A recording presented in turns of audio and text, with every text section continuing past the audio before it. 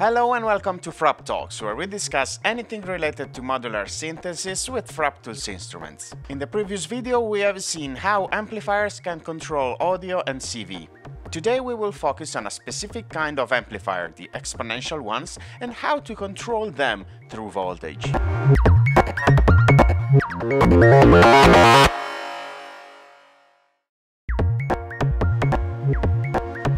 Let's take a step back. In the previous video we have made quite an extensive use of the 321 module. It may have occurred to you that while we were turning the knob of the 321, the signal's amplitude seems to increase way faster in the first part of the rotation than in the last one. That is perfectly normal because the 321's amplifiers have a linear response, meaning that they will increase the signal's amplitude by the same amount throughout all the knob. The problem is that the way we as human beings perceive loudness is not linear, is somehow logarithmic. In other words, we tend to be more sensitive towards amplitude changes in softer sounds than in louder ones. And this is why the linear amplifiers seem to work more towards the first part of the knob than towards the last one. It's just because the same amplitude increment is more noticeable for us in the quieter range than in the louder. And this is where exponential amplifiers come in handy. By offering a non-linear response of the knob, they will somehow compensate the way we perceive sound and thus guarantee a smoother amplitude increment. A mixer is a device whose main purpose is to blend two or more signals into one. More complex mixers can also offer different blends of the same source signals to be used for different purposes. We might want, for example, a certain blend to be processed by a reverb, another one to be sent to our monitoring system, and a third blend to be recorded. And those three blends, of course, can have dramatically different balances of the individual sounds. Every time we need control over the amount of a specific sound in a given mix, we need an amplifier. For example, if we want 3 different mixes of 4 separate sound sources, we will need 12 amplifiers. And since we are using amplifiers for the specific purpose of blending audio signals, we would need the exponential amplifiers.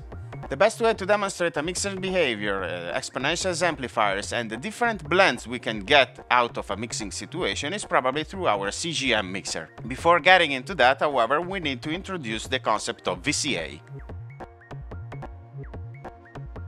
We usually control the amplitude of our sounds by rotating knobs or moving faders. However, we are in the Eurorack world, and here we make an extensive use of control voltage. Control voltages are specific signals that basically can replace us turning knobs every time. An amplifier that can be controlled through control voltage is called VCA, which means voltage-controlled amplifier. The CGM goes beyond the concept of a mixer and allows us to voltage control every crucial parameter of our mix, like the input gain, the stereo placement of the sound, the effect send and return.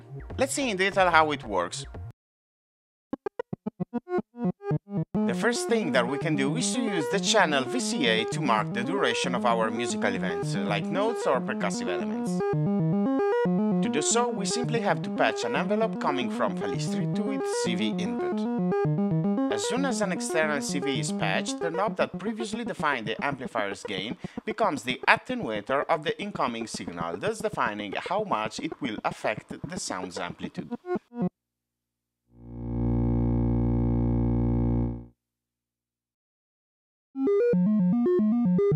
In the previous video, we have said that if the signal's amplitude exceeds the limit of the circuit that it is fed in, it can introduce distortion to the sound.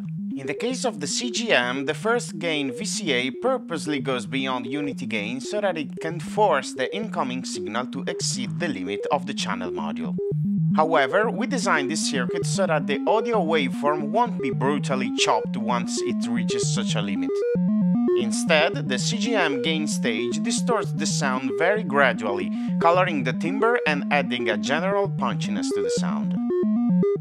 We can take advantage of the VCA CV input to animate the timbre of the sound, not just its amplitude. For example, we can patch an LFO coming from Brainsaw's green oscillator to cyclically overdrive the circuit. However, the LFO is bipolar and has a quite high amplitude. Every time the LFO wave will have a negative value, the VCA will then be closed. The key here is to attenuate the LFO and add a positive offset with the 3-to-1 module so that it will work only towards the range of VCA that adds distortion. If you want to know more about voltage offsets, check out the previous video.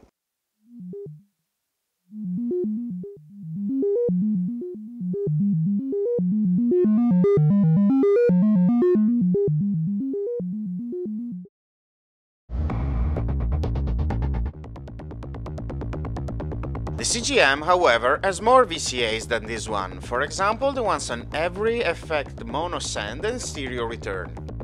In this patch we are using a huge reverb to add some color to our sound. However, now it just sounds muddy and crowded. We need something to control the signal that must be processed. We're gonna use an envelope coming from Falistri. We'll patch it to the effect send CV input and we'll obtain a completely different result.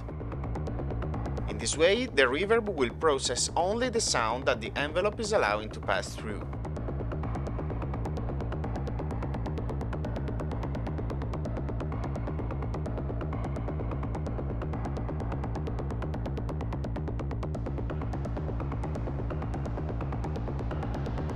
Another idea is to patch the same envelope to the effect return CV input.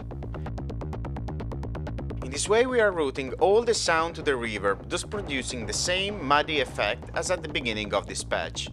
But we are shaping the effect volume to dry the patch on command. The result is an actual gated reverb. By playing with the gate sequence that triggers our envelope, we can obtain some rhythmic patterns that make our reverb stand out as an actual musical instrument.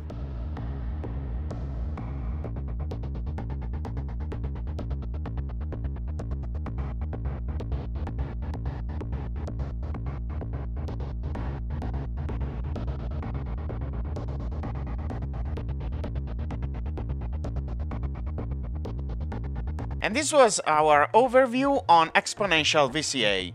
In the next video we will talk about linear VCA, negative amplification and 4-quadrant multipliers. If you want to know more or if you just found this video useful, please consider subscribing to our channel, following us on the social media and stay in touch.